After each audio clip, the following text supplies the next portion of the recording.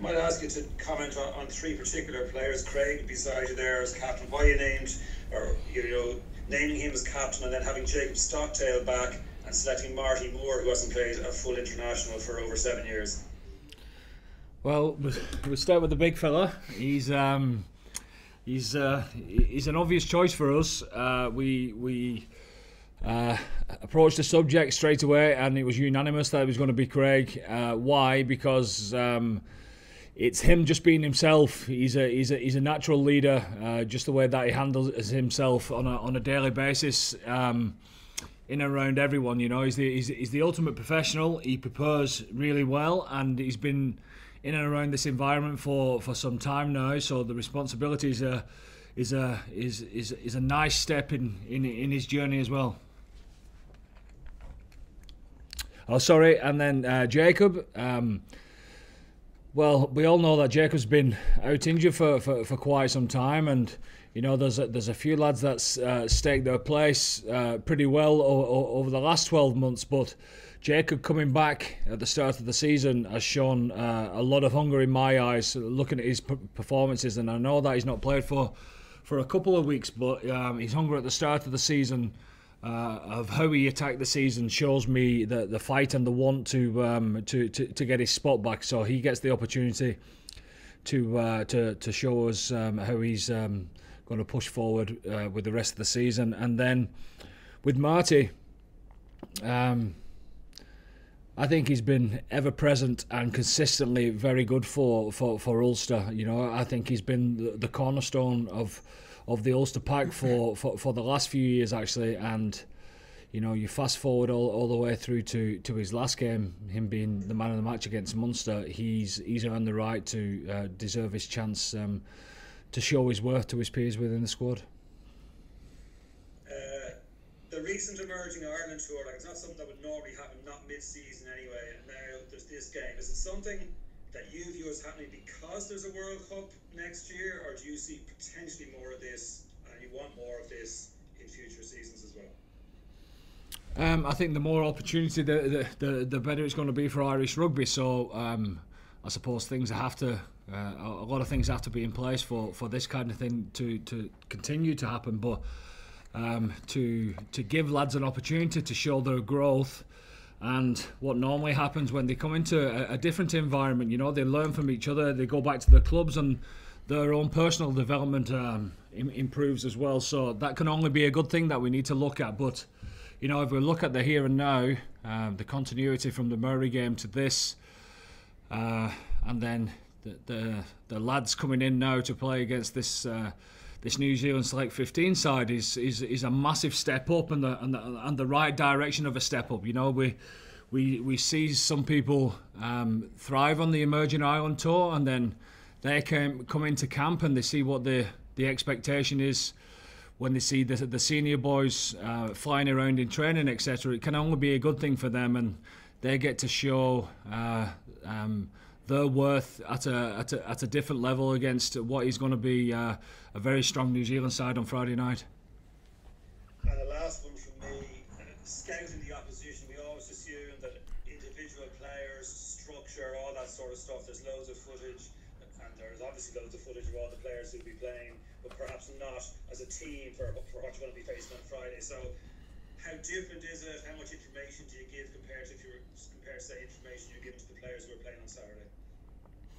Well, we've got plenty of information about the opposition as individuals, and the lads will be well across all that. The sure know the experience that they've got in the side. The amount of caps that they've got with the captain there, and with Mackenzie and Perinara, etc. So we know the experience that they've got and what they're going to show. We also know that our lads watch plenty of Super Rugby, so they know that these lads that they're playing against on Friday night are the next cabs on the rank as far as the All Black side is concerned, and the depth is pretty deep as well. So we know that they're going to be very strong and a big step up from the Murray's game. But at the same time, our lads came in on Sunday night and they've had a couple of training sessions, and we expect them to be up to speed. So more the concentration has been on ourselves in that regard. Thanks. Oh, it's warm in here, isn't it? Andy, it's Will here from Virgin Media. How are you doing? Very good, thanks, Will. Just wanted to ask you, is this like the perfect opportunity for those named in the A's to want to show you why they should be in your plans over the next 12 months, not just in the A's team but in the senior squad? That has been the message. That has been the message all along. Since the summer tour, we get to see you serious about wanting to be in the room. Not just for the medium or long term, which some of these guys obviously are, but for the short term as well. Come the Six Nations, we want a big headache as coaching staff of making sure that we understand that we have grown the pool, and it's one of a very competitive nature regarding Six Nations selection. So this is why we're doing it, Will. This is the whole point, to make sure that everyone, we've had 50 lads in the same room all week, and they're all looking across the room at each other, and they know who the competition is, and it doesn't really matter whether you class yourself as a senior player or a new kid on the block. We'll see who's got the hunger from the experience that they've had all week. And just looking down through the starting 15, it's quite an inexperienced 15. Obviously you've got Craig Casey as captain, you've Jacob Stockdale who's 35 senior caps. But are you looking for some of these younger players as well to show their leadership skills and to take control of what is a fairly inexperienced team? It is. It's very inexperienced, but it is a mixed bag in regards to some of the lads have been involved in 3 or 4 camps and not probably had an opportunity that they think they deserve.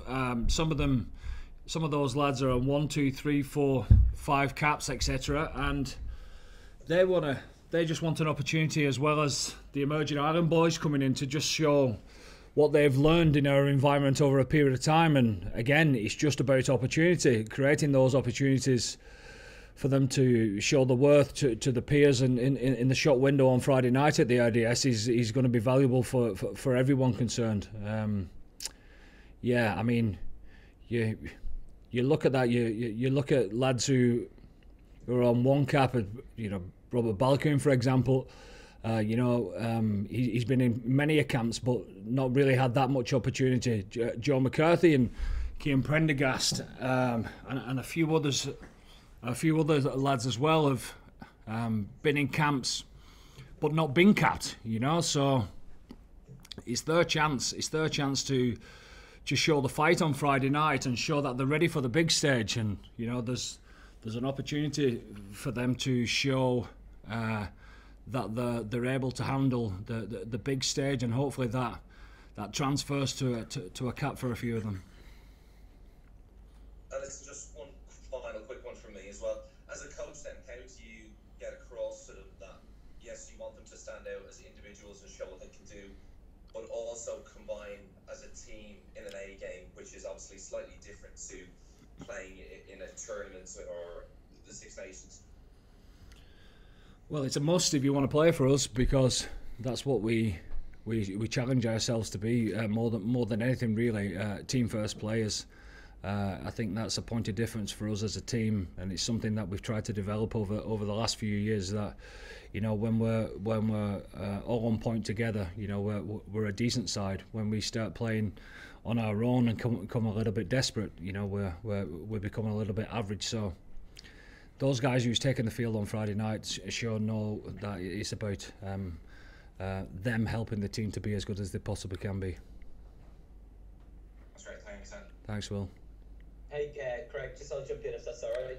Congratulations on getting captaincy.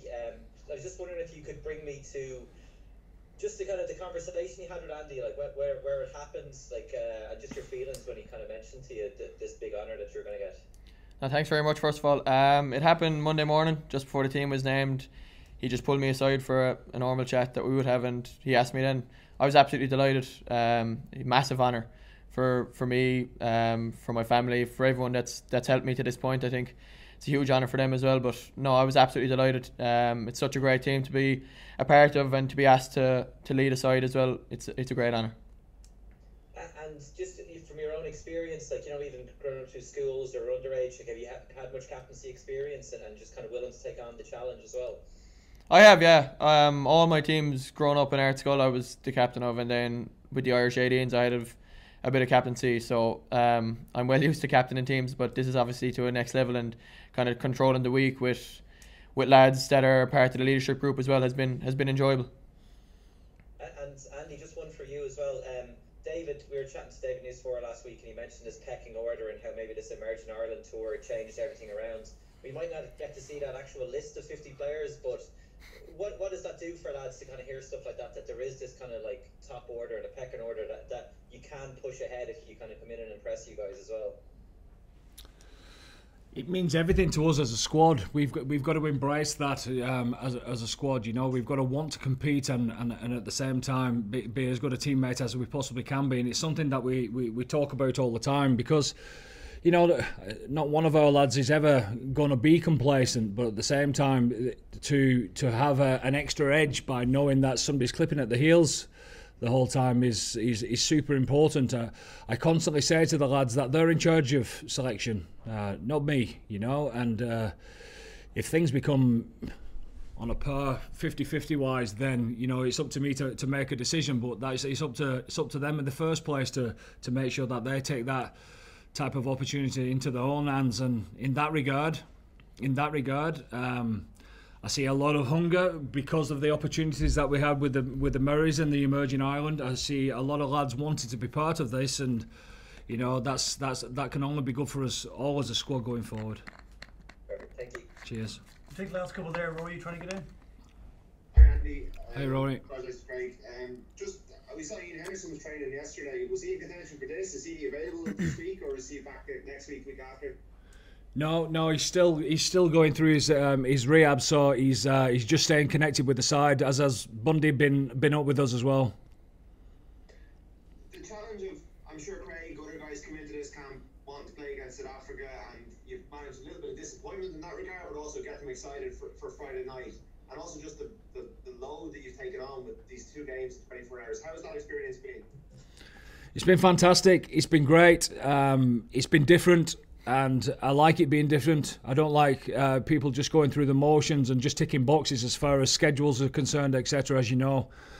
So in that regard, it's been fantastic. You know, we've had two teams going against each other, which we don't normally get. We normally get lads going against each other who know exactly what's going on. So the vibe in and around the place has been perfect for us moving forward. So it's been a great experience for everyone. It's nice to have everyone in the room, like I said before, and for everyone to acknowledge where everyone's at and see who's coming, etc. is very exciting for us all to be part of.